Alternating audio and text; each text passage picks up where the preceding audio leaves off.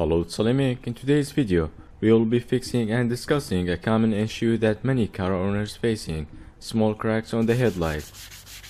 Have you ever noticed small cracks on the headlights? These cracks can occur for several reasons, and it's important to understand why they're happening. First and foremost, age can cause the headlight to crack. Over time, exposure to the elements such as sun, heat, and cold can cause the headlight material to become brittle and crack. And another reason for small crack on the headlight is impact. While driving the car, small rock or debris can hit the headlight and cause a small crack. Finally, poor quality material can also cause a crack on the headlight. If the headlight material is not a good quality, it may not be able to withstand with a normal wear and tear, causing small crack to occur. The procedure will be almost the same as I showed in the other video where I restored the oxidized layer. But sanding procedure will be a bit different to remove that cracked layer, so I will be using coarser sandpaper to remove that cracked layer. So we're gonna need masking tape, these grits on sandpaper, polishing will be optional, rubbing compound, polishing compound, and wax to protect from UV light and not let it crack that fast. And the most important thing in this job is clear coat.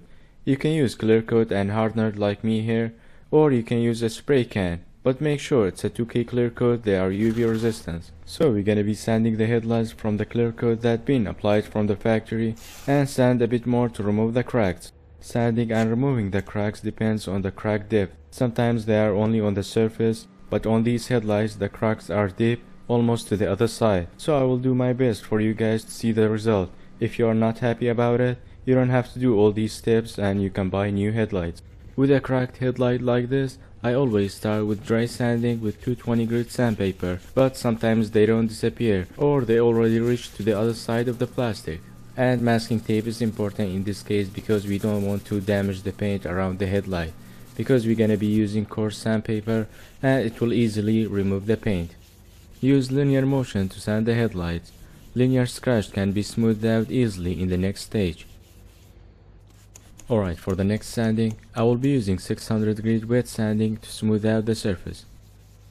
And here is the result after wet sanding with the 600, 800 and 1000 grit sandpaper. I removed some of the cracks because they were not that deep, but still some left and already reached to the other side of the plastic, so you can still see them. So let's see how it's gonna look after applying clear coat. Before applying clear coat, you have two options. Either you mask the whole front of the car for applying clear coat, or remove the headlight and only mask the back of the headlights. And that's what I'm gonna do, and it's much easier and much faster.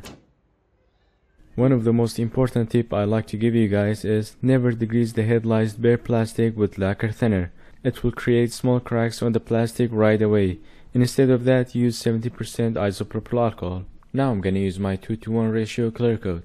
But for you guys it's easier to use spray can clear coat, but make sure it's 2K clear coat, it's UV resistant and dry fast. I will be applying 2 coats of clear coat on each headlight, and I will wait 10 to 15 minutes between each coat.